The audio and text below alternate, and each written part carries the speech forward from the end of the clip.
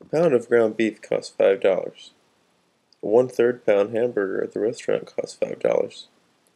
The chef working at the restaurant gets paid $8.50 per hour to cook burgers, and the waiter gets paid $6.50 an hour to serve burgers.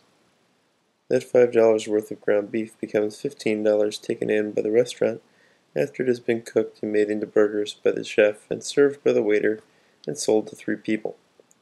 The waiter and chef working together have added a certain value to the ground beef by making it into something to eat at the restaurant. If 4 burgers are sold in 15 minutes for a total of $20, the cost of materials and the cost of labor have been taken care of for the owner.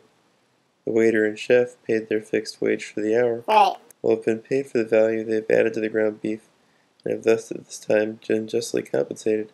Yes, $15 in wages would account for the value they added to the ground beef. But they must continue working the rest of the hour, and are not paid for the further value they add to the ground beef for the next 45 minutes left in the hour. The capitalist gets that labor for free. The existence of money only enables the few to profit off the seemingly paid-for labor of the many, and only the capitalist benefits from maintaining this appearance.